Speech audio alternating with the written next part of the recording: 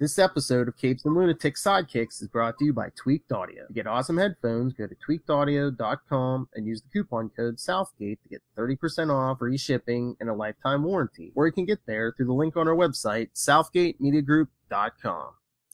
Hey, what about that Angel Chronicles podcast? It's almost done for the season. Aww. It's all right, Lilith. You'll still have me to talk to every week. I know. But anyway, Angel and Archie are my favorite things to talk about. You don't want to talk about Archie. really? Maybe we'll talk Archie one day. Anyway, you can talk Charlie Esser about Archie. I know.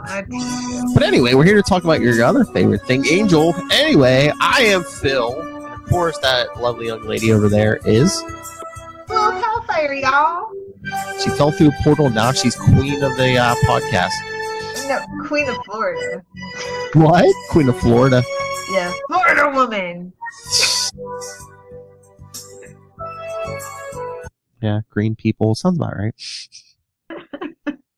Anyway, yes, we are back to discuss Angel Season 2, Episode 21, Through the Looking Glass. Original air date, May 15th, 2001. Oh, something bad's happened to Angel. Must be May. That skin condition. Hey, you want to know a fun fact that Sure. you might not know? Sure, love. Did you know Joss Whedon is in this episode? I believe I did hear that. It wasn't he Numfar? Yep. He did the dance of joy. And I just every time somebody says that, I can't help but think of freaking Perfect Strangers. Happy, happy, joy. Ren and Stimpy? No. I know. They did that on Perfect Strangers too. But you said happy, happy, joy, joy. Ren and Stimpy. First 2 seasons are great. You idiot. So anyway, yeah. So this episode is Part 2 in the 3-parter. yes. This is the middle chapter. The gang's still stuck in Pilates. This is I think last episode might have been yeah, I think last episode was only the episode no, it's this episode is the only episode in either Buffy or Angel to not have any scenes on the Earth. So yay for Angel, always breaking barriers in the Buffyverse. Yeah, I was gonna say they came through the portal last episod. Spoilers, they get home next on, yeah. So, the 3 Stooges are shocked to see Cordelia, and she's like, off with their heads. And she's like, no, just kidding. And then, of course, she has to monologue about how she came to be the ruler. Yes. About the visions and the prophecy. Yeah. And then Angel, can see himself in the mirrors, and he's, being a little broody boy.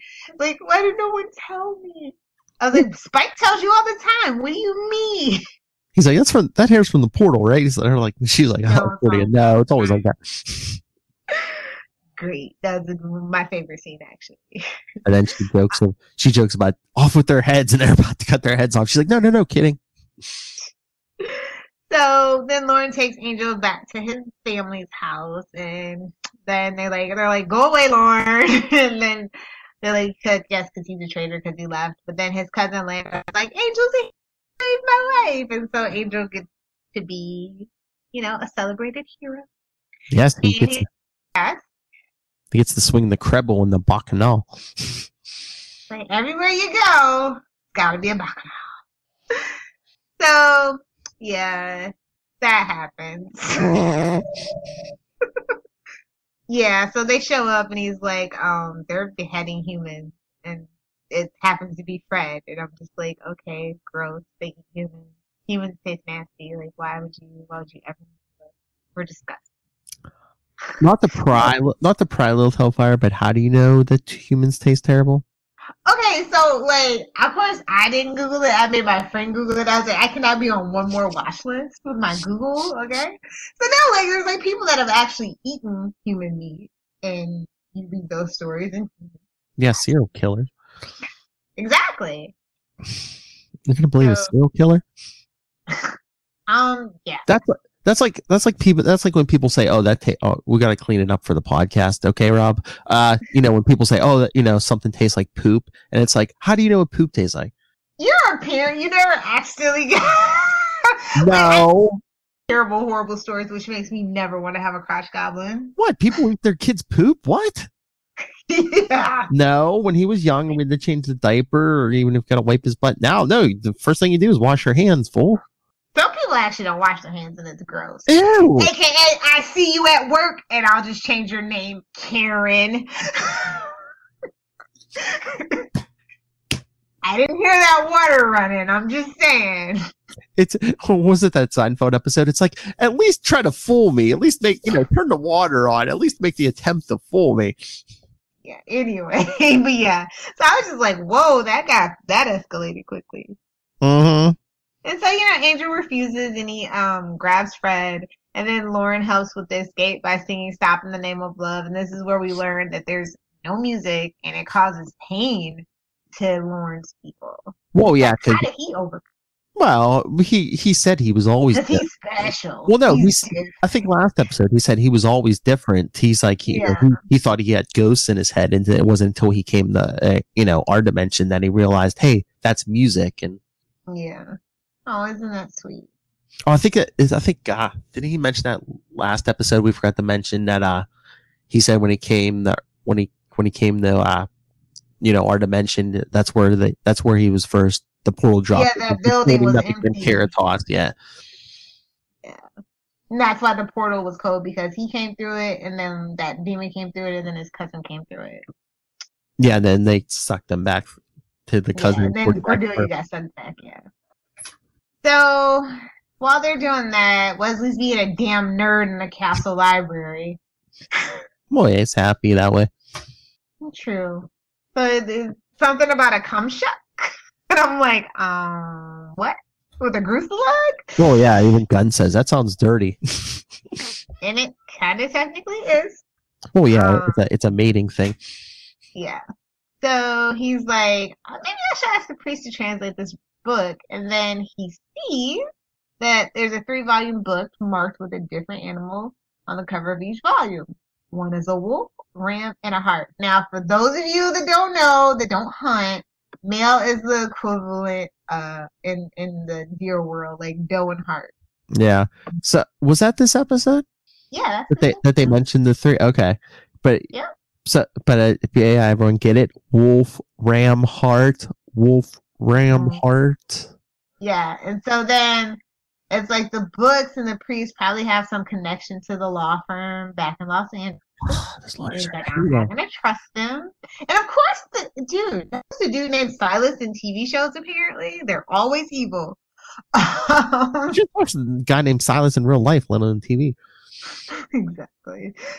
And so Silas tells Cordelia, "Hey, the grease slug has been summoned, and the cum shuck is a coming."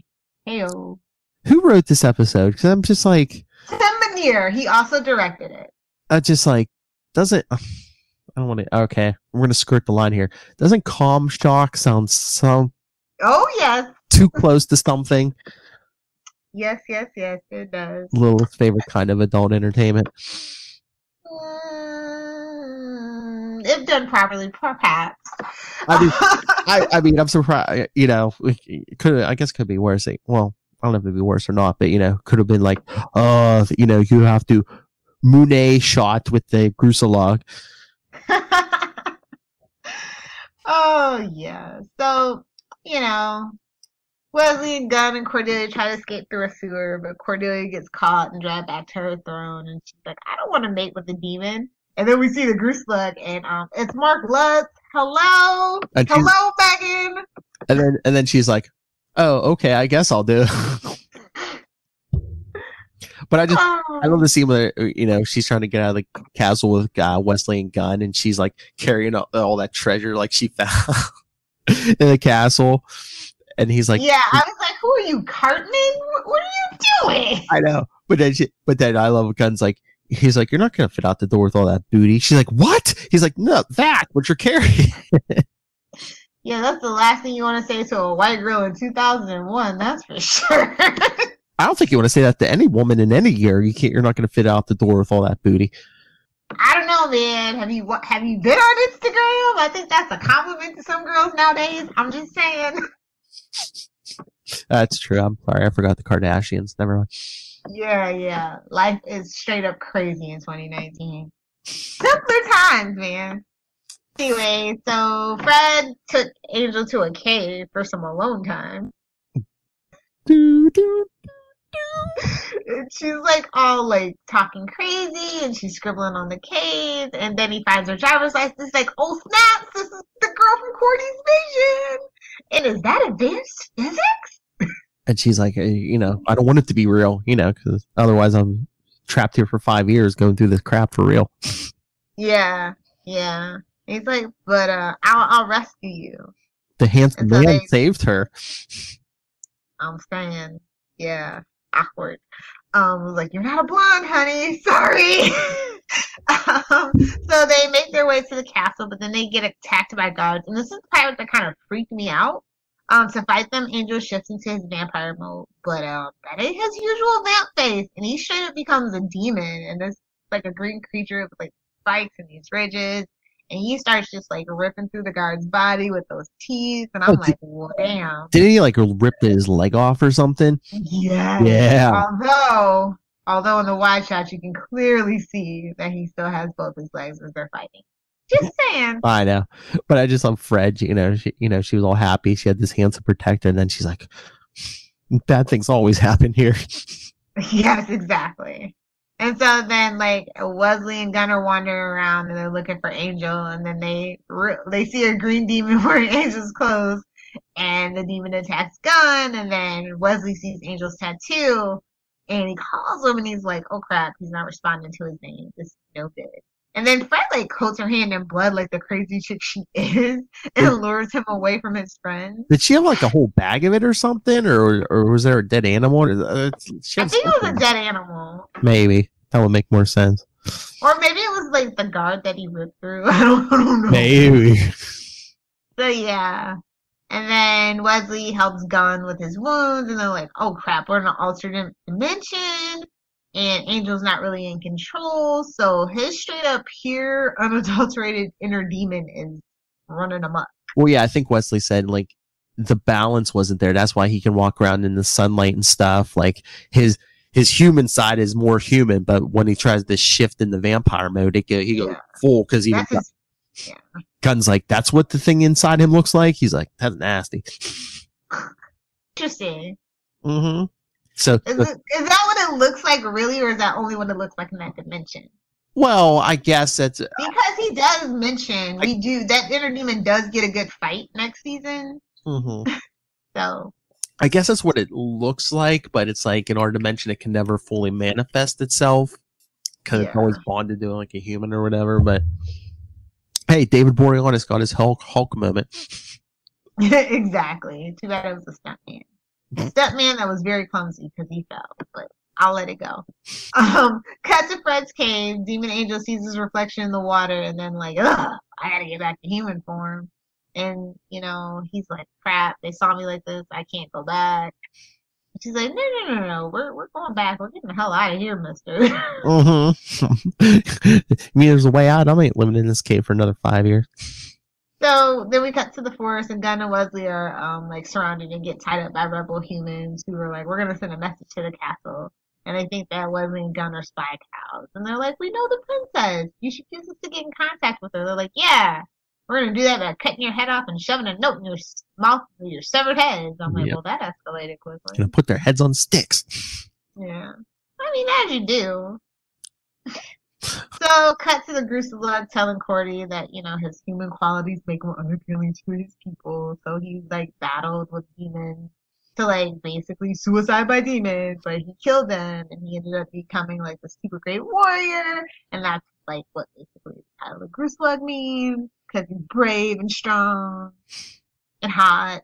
And so Cordelia's like, okay, enough said. Let's do the do. Oh, yeah, and then Lorne they captured Lorne after he helped the Angel escape, and Cordy has to pardon him. Yeah.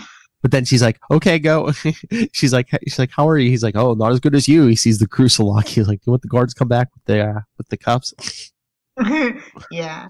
And then Courtney kind of explains that she's not a princess. And so she's like, oh, maybe I should start writing proclamations and laws. And that does not make Silas happy because Silas is an F-boy. He just wanted a figurehead. Yeah. Wrong chick with visions for that. But yeah, so like, Lorne was like, where's Gunn and Wesley? And like Cordelia just like pushes him out the door. I know. So Silas, being the F-boy that he is super angry. And so he goes into her chamber with a platter and kicks the Grislug out. And, he's like, you should do as you're told. And then Corey's like, bump that noise. And then she's shocked into Silas because Silas reveals Lorne's severed head on a platter. And I'm like, what? That's a cliffhanger. What? I know. I remember the first time I saw this, like, what? Well, that escalated quickly. Yeah. I love how Cordelia's like, I really hate that I keep meeting demons who want to impregnate me with their spawn. And I'm like, well, it happened. It finally happened eventually. Well, hey, you wanted to be a hot chick in L.A. Yeah. I like that Cordy mentions that her parents were busted for tax fraud and that her trust fund dried. Oh, yeah, because the Crucialogs say, like, his family, like, threw him out. And she's like, oh, they cast him out. And she's like, my parents were busted for tax evasion. I love Angel telling the stories to the Pyleans because he's talking about the episode to Shansu in LA. And then, of course, I Fall to Pieces. I was like, oh, because Landau's like, hey, tell the story of the sorcerer who could remove his limbs and reassemble it. Well, oh, yeah. That's not my favorite episode. But he calls Lindsay a lawyer beast. He's not wrong. Hey, he's not. Oh, I love that in German, the title of this episode is A Thorn for Cordelia, and in French, it's Her Majesty Cordelia. I was like, oh, I wish we could have got that in English. But yeah. Solid episode, a little more funny, a little more quippy. Yeah, I mean, again, gotta kill time till that finale, but it was still a pretty good episode. Oh yeah, I didn't feel like it was like a filler episode. You know what I mean? Yeah. That's the worst when a filler episode feels like a filler episode. I mean, we got to see the demon inside Angel. Yeah, I thought that was pretty cool. I just always really in the Buffyverse wanted to know like the mechanics of dimensions and stuff. Like we really don't get into it in Buffy until like the the last season, basically. And they barely mention it, so it's just like so curious. I think they were just making it up so they went along. Yeah, very Joss Whedon thing to do. But yeah, this one is A- for me. We got some action finally, and points get bumped up for the Gruselug. Finally, something for the female gaze of this damn show. Like we got all these guys, and nobody takes their shirt off, which is probably why I fell in love with Arrow, because like every dude takes his shirt off eventually. I mean, not this season so much, but in season 1, didn't Angel have his shirt off a couple times? Yeah, but that's not like. No offense to David Bria. It's not like it's Stephen Amell quality abs, you know. Just saying. Demon gave me abs. I mean, yeah, I appreciate you had something for the female gaze, but I don't know. But Cordy's like always rocking like a short top, tight jeans. Mm-hmm. Like, I'm just saying. Finally, something for the female gaze. I know. I don't know. I just never really I just never like felt the Gruselog character. I was just like, eh. Well, he's got 4 more appearances to go before we're rid of him. Oh yeah, so, I know he's in next season. Back. Spoilers. Yeah, next season. Yeah, I know. Awkward. That's all that I can describe it as. It's just awkward. Mm-hmm. Anyway, yeah. Did you have a favorite scene? I don't know. The dance of joy was pretty funny. Yes, I actually like the action scene, and I like Cordy just drooling over Gruselug. Like I'm here for it. Oh, calm shock now. Seriously, you can't say that without it sounding dirty. I know we can make anything sound dirty, but still. It's a gift. I know. A gift we don't use wisely, by the way. It's okay. Well, I mean, we use it for podcasting. It's not like we're just sitting around the bar or something. Speak for yourself. Entertain the world. Well, you do both, but I'm just saying, it's, you know, we're trying to entertain the world while we do it. Yeah, okay. You talked me into it. We use our gift back. It won't be taken away from us. So yeah, do you agree with my A- or? I mean, it'll probably go like B+. Like the grease slug was that high. No. Yeah, no. Like I said, that character just annoys me. But I mean, I'll probably go B+. Like I said, there were some humorous moments. Like you said, we did get some action, so it's good. All right.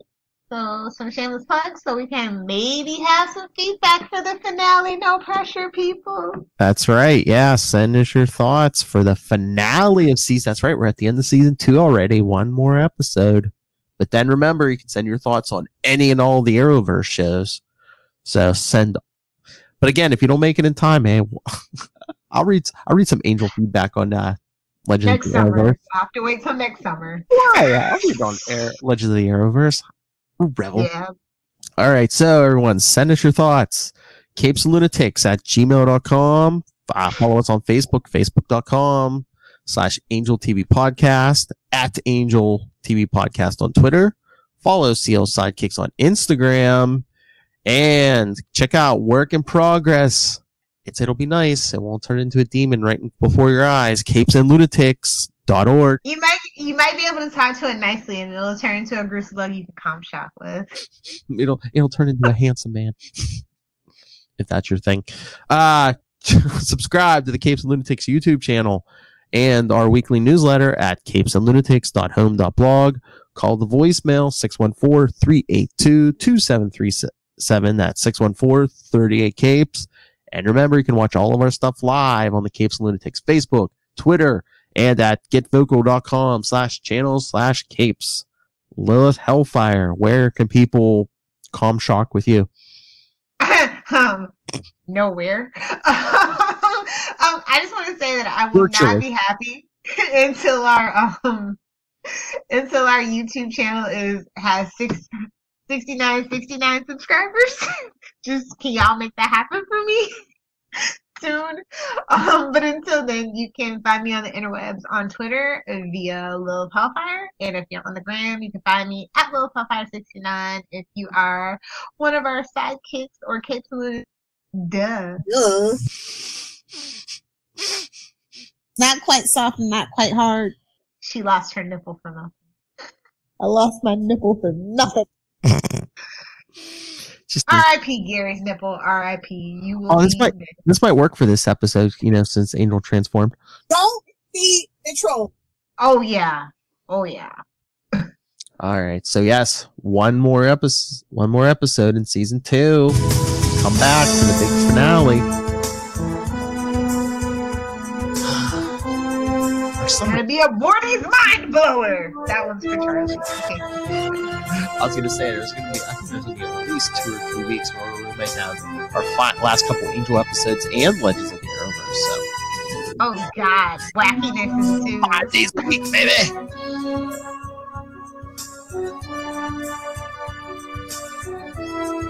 So, but yeah, check out all our stuff. Capes and Lunatics and Capes and Lunatics Sidekicks. We calm shock your ears, baby. Until next time, remember to help Rob's kids, help the helpless. Again, it's all us. Just donate your time and maybe a review.